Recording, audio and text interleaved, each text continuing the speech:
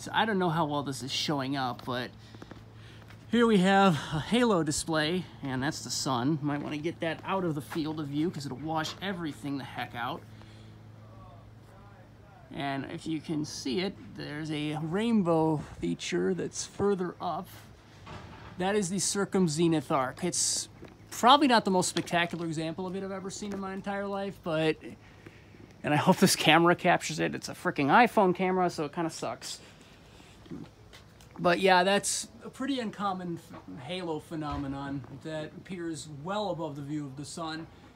Its related cousin is the Circumhorizontal Arc, which is very spectacular if you can get a good one of those, but I haven't seen one of those in years. I have seen it before. This one I think is visible all year round because you have to have the sun at it appears 58 degrees or so above the sun in the horizon, so it has to be low in the horizon for that to happen. Otherwise it's washed out on the zenith and it circles around the zenith, hence the name. And then the circumhorizontal arc's the same thing, except it has to be 58 degrees or more above the horizon, which obviously there's entire seasons where that doesn't happen, so it's probably a bit rarer. Although I would argue it's more spectacular, and it's probably more seen because how often do you look up high enough to see something like this?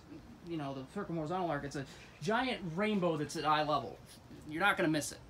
This one you very well could, but yeah.